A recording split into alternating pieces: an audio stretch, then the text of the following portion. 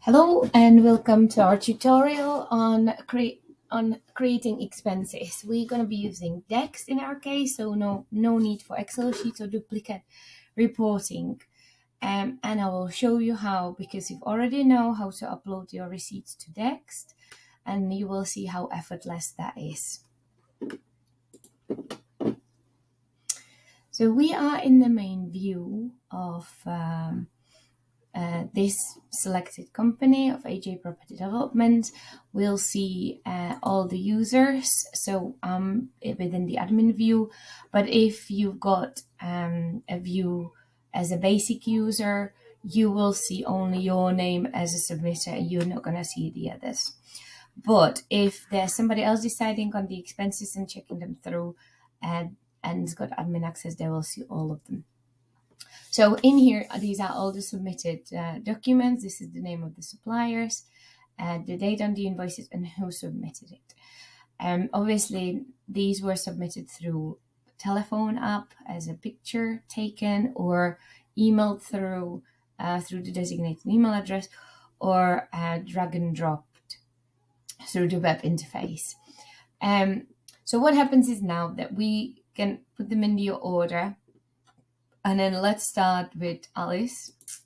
And we select all the expenses. So if we do Emma, we can do all these two at the same time. And we're going to add it to expenses report. So we can start a new expense report and then write a name that will be for Emma. We can select what period of time there is. So it could be just for the week, or it's for the whole month, and then put a reference what it, for example, refer to. If we decide to do weekly, so it could be one full week up to 18th of June, or in our case, it would be 18th of May. So 21st of May, let's say, for the last week, because these are May expenses. And it could be a poultry event in Birmingham. So, and then we can add it to it, or we can just put it to existing report and add it.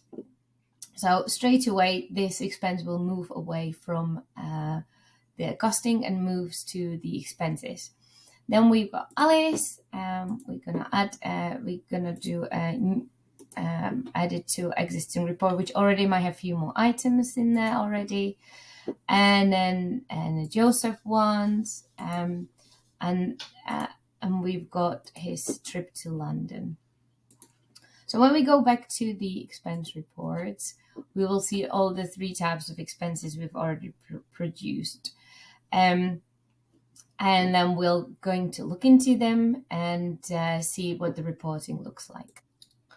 So when you click on the employee's name, who it is prepared for, we'll see what it is for, who it is for, and what period it relates to, and all the receipts with the references and the date of those and the values we'll see on the report.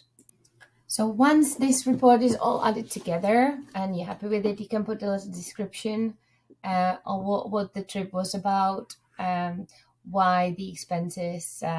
So could be poultry exhibition in Midlands. This hasn't been paid for, and we're going to publish it to purchases and as awaiting payment. And then this could be for us. So you can put whatever information you need. But the main thing is, once you're happy with the report, then you get the PDF printout. And that will give you totals for all the expenses for each employee. This can be printed out or emailed over, so downloaded and emailed over for claim and request to reimburse any payments due on whatever basis is agreed between the employer and the employee.